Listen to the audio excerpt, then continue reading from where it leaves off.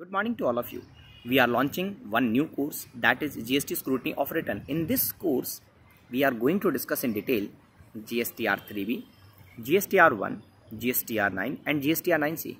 Specifically GSTR 9 and 9C would be for the financial year 22-23, which is going to be furnished by 31st December 2023. Along with, we are going to discuss in detail interlinking of GST returns.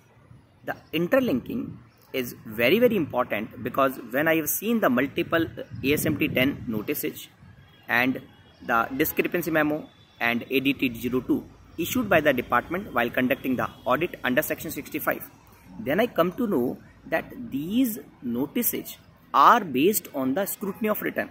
For example, the amount reported by you in the 3.1.d versus the ITC taken by you in 4A2 and 4A3, vis-a-vis the amount reported under table 4G of the GSTR 9 plus the ITC taken by you under table 6C and 6D of the GSTR 9.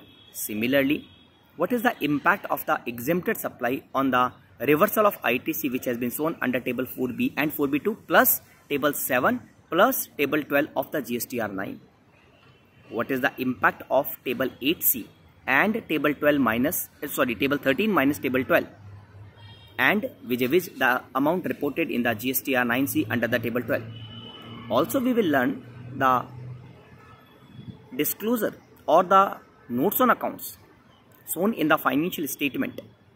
For example, you have earned the duty credit script. What is the impact on the reversal of input tax credit as per the rule 42-43? Whether the department has the right to issue the notice or whether department can issue the notice on this discrepancy. What is the safeguard area which we can use to reply in the notice? So basically, in the course, we are going to discuss in very detailed manner the interlinking of the GST return, by which you can understand the gap and help your client to save the penalty, interest, etc. for departmental notices. So thank you very much.